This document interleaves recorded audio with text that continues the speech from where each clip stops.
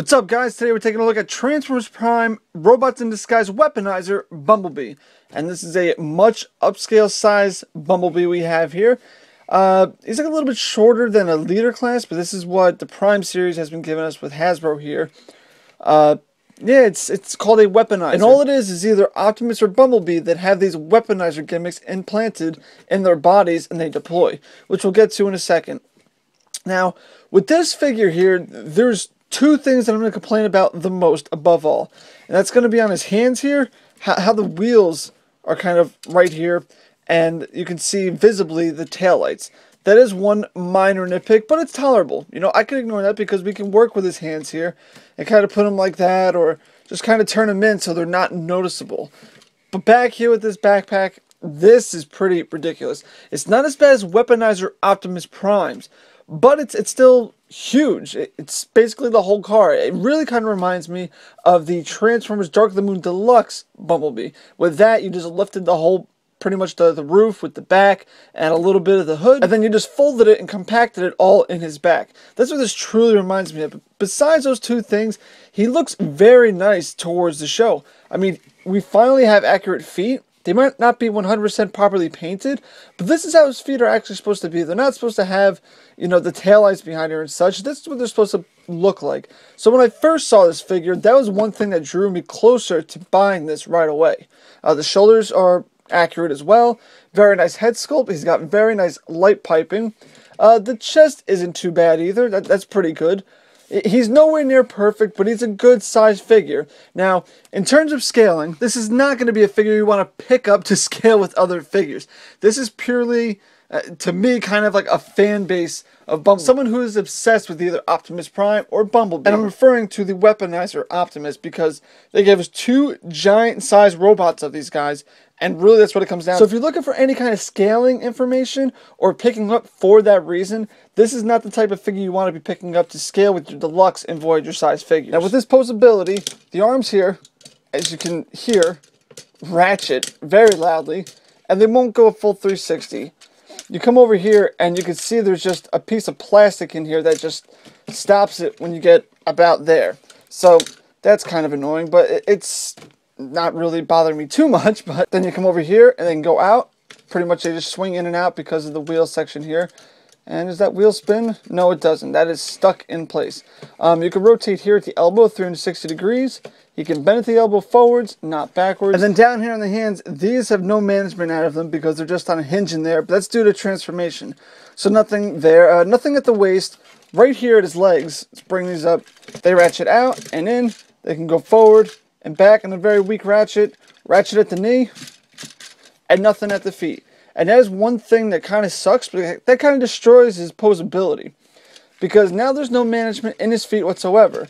So if you want to do one pop forward on those ratchet joints at his knees, he's just simply going to fall back like so. So you can't kind of have these sticking out away from his legs. They have to be pressed up like that against the rest of the body. And then lastly up here on his head, it's on a ball joint which can rotate complete 360. And does have very nice light piping as well. That's probably not coming off on camera as well. But you can just see it goes up and down very nice. We can look up and down. So the upper body posability isn't too bad, as well as in the legs. But the feet are just going to ruin it for you because you can't really get good poses out of him. Nothing too real crazy. I mean, okay, he can sit on his knee. As you can see, I really don't have to fight too much for that. But if I want to bend his knees forward, he's still not going to sit. And also up here, these little pieces under the headlights tend to just pop back up on their own during transformation. Now we straighten them all out here. Let's get to his little gun right here. Now, I'm glad that they actually gave us this because this is his original gun. The problem is, though, the peg is too long. Why the peg is too long? I feel as if it has something to do with it attaching to the back of the car mode here. But you still could have kept it a lot shorter and still have it able to pop in there. But we'll discuss that when we get into the vehicle mode. But this just slots into either one of his forearms, and that doesn't look too bad. Until you turn it sideways and you see the huge gap. And then, of course, the directions and the packaging show you to put it in his hand. Which doesn't look bad, but that's not properly accurate to the show. And then last but not least, we'll do is Weaponized Robot Mode. Which you simply, all you're going to do And I like this kind of better because it gets rid of a button back here like they had on the Weaponizer Optimus, even though you still got one here, which I don't like. But all you gotta do is press down his head, and it lights up and deploy. Now, you probably really didn't see it too well, and I personally just like to push these back on my own, but what you're supposed to do is come right here and push that down, and then it'll stay in place like so, and then you just push his head, and they're gonna deploy. Now, I'm gonna go about halfway back, and there you go. Now you can kind of see the LED red light in there. It's not very strong, and it doesn't stay lit up when they're deployed. So you basically just push this back, it lights up for a second, and that's it. Now, the way they spin, I think that's great. That's very cool, and that's a good look for Bumblebee here. It's just the whole backpack here is really throwing me off and just ruining the look here. You can manage it somewhat, I suppose, like that, and have it entirely, you know, not completely, because now the doors are a little bit more accurate because of the way they're angled, but if you have it properly the way it's supposed to be, that's a bit more accurate. But having the whole roof section there is just really killing it for me. Now, back here, this doesn't tab in too securely as well. There's 2 tabs in here, and they slot into 2 slots right over here.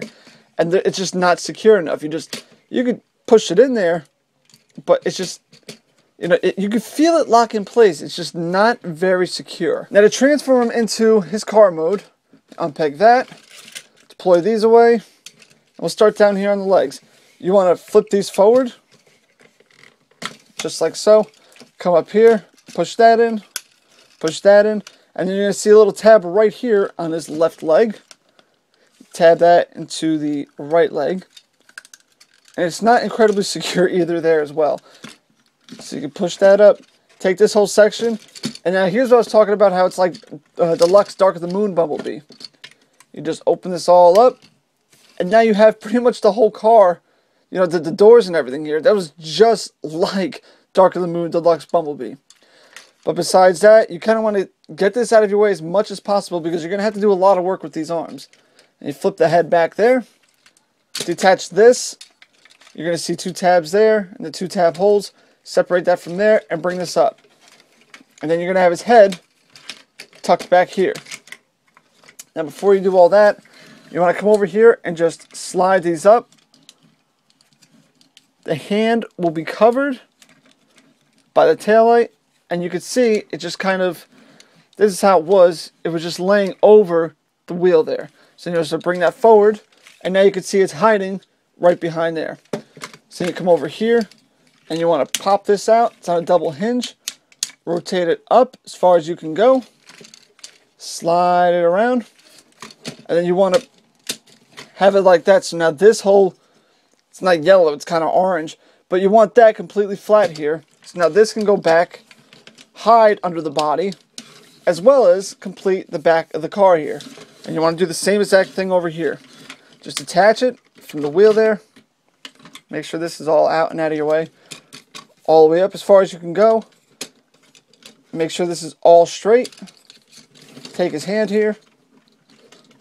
Cover it behind that taillight. Slot that in. And these will tab together as well. Sorry about that, guys. I had to go off camera for a minute because it's really a tight lock back here. And there was something I didn't notice before when I was playing with this. There's 2 tabs on the bottom of the bumper here that will slot into the feet. So these 2 feet will tab together. The bumper will tab together. And then there's 2 tabs on the bottom of the bumper that will tab into the feet. And then finally, once that's all set, you just want to pretty much lay it down here. Cover that up. Push that all together. These will all tab in. Close the door, there's tabs there. And it's really pushing this all together. It's just, the doors don't stay too securely in. So you squeeze them shut, and now this popped up back here. And now the door just popped again. So the doors are really my biggest problem because they don't just stay together as well as they should. And now we have them in the car mode here, finally. And my big issue is these doors, the tabs in them are so small, they're not strong enough to really hold together. So you can see this one is kind of still open a little bit, and it doesn't close all the way. So when I squeeze that one, it'll pop this up, and then it'll pop this out, and then I gotta press this again, and then it'll pop this out, and it's just a chain of events that keeps reoccurring. So this is the best I'm actually gonna get it to look. And I've seen other reviews of this, and people have seemed to not have proper control of the figure as well. It just doesn't want to hold together in this mode. Now, he does have the gun here. And the only place that I can see to store this is going to be right back here, which kind of looks like a gas tank. It's decorated like that. But you just take it, and this is what I was talking about with the peg being so long. Because now, as you can see, the roof would stop it right there. So if it wasn't for that peg being so long, you probably wouldn't be able to peg it in there and have it facing forward. You could probably have it facing other ways and really push it in more, but I guess they just really wanted that to be facing forward, so that when you press this, you can have that complete look now. I don't think that's worth having the ridiculously long peg, but whatever. Another thing you're going to notice here is the black lining here isn't continued. As you can see, the stripe goes up here. It's supposed to come down here and continue along the rest of the body. And you got a different shade of yellow here. Like I said, it's just about orange.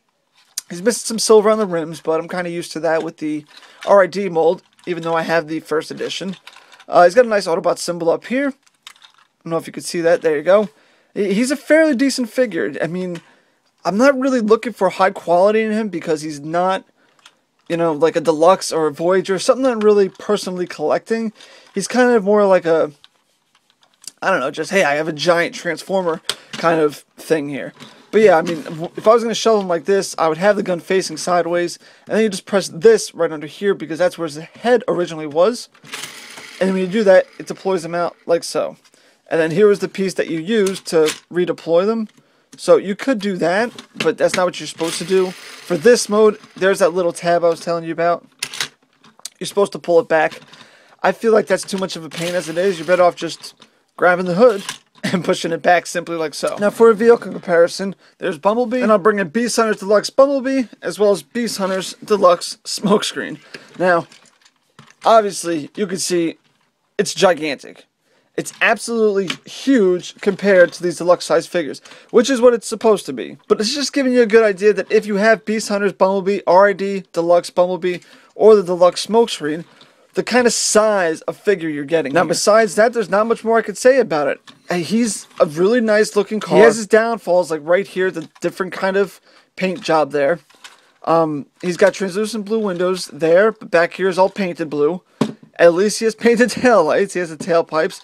The car mode is overall pretty nice looking. It just has its faults like any figure does. Now for transformation back, we want to separate this from there. Lift this whole section up once you open the doors. That'll just separate from the rest of the body. If you want to make it easier, you can get your nail in there. Lift that up. And then this should separate from the rest of the body here. There you go. Now like Dark of the Moon Bumblebee, like I keep saying, you want to open this up, separate, bring these arms out, just like that, and you can tab those in right into the front wheels, just like so. Come around here, you want to take this whole section and lift it forward, and it's on a double hinge in here, so you're going to have a hinge on the body and a hinge on the waist, and you want to tab that into the two slots on the upper portion of his body. Then you want to flip the feet down, like I said before, push that up, push this up. They should tab in very securely like so. Then you want to come up top here, rotate the arms down, kind of lift his fingers out of here, slide them over to reveal his hands. Do the same exact thing over here. There's that. Now we can flip up his head, and you don't want to push it all the way. I mean, it's your option. If you do, you'll just be deploying the guns. Come back here. You're going to want to slide this into this little hole right in here. So fold the windshield down, slot that in there. It should go all the way to grab the bumper of the car. Once you do that, like I said, very loosely it slots in. Fix the wings up. Take his gun, reattach it to his forearm like I like to do. And now he's back in his robot mode. Now overall, guys, it's a fun gimmick. It's definitely something interesting for kids. I don't mind it myself. I think it's pretty cool. I like the concept. I like the look. Like I said, my minor problems with it is that he has the taillights behind his forearms. You can hide those, though, very nicely. And the backpack, like we got with Optimus. They both have backpacks. I think his is a bit more manageable than Optimus Prime's. Oh, wait. There's one last step I missed. You want to angle these down, and that'll complete his transformation. But other than that, yeah, he has a much more manageable backpack than Optimus. He's definitely, I feel, not more solid, because the car mode doesn't stay together too well. And it has those inaccurate paint colors on the front of the car there in front of the doors. So that's something that's kind of like, to me. But overall, he's a pretty good figure. If you like giant Bumblebees or giant Optimuses, I would definitely say to pick up both of these figures. It just sucks that I'm not going to be able to get him in any kind of great poses because of his ill-articulated feet. And one more thing I wanted to mention that I find kind of funny. I understand why they did it. It was kind of, we just need to get the figure made, I kind of think is the real reason. But Bumblebee has 4 tires. And here in his robot mode, we could see 1, 2, 3, 4, 5, 6, 7, 8 molded wheels in there. So he has 8 tires. That's kind of weird. With the first edition, you kind of saw they incorporated where his real wheel became his shoulder, and then his back wheels just came down to the feet. Does it really bother me? I could really care less. But just letting you guys know about that kind of oddness in the figure's look here. But hey guys, I put out brand new reviews twice a week, so check back every single week for brand new reviews of your favorite Transformers. You can join me for more Transformers discussion at facebook.com/MrTFPrime, or you can follow me on Twitter at MrTFPrime. Don't forget, if you liked the video, hit that like button, subscribe, comment down below. Let me know what you think of the Transformers Prime Robots in Disguise Weaponizer Bumblebee, and if you had any issues with the figure as well. Stay tuned for more giveaways, and once again guys, this is Mr. TF Prime, and I want to thank you for watching.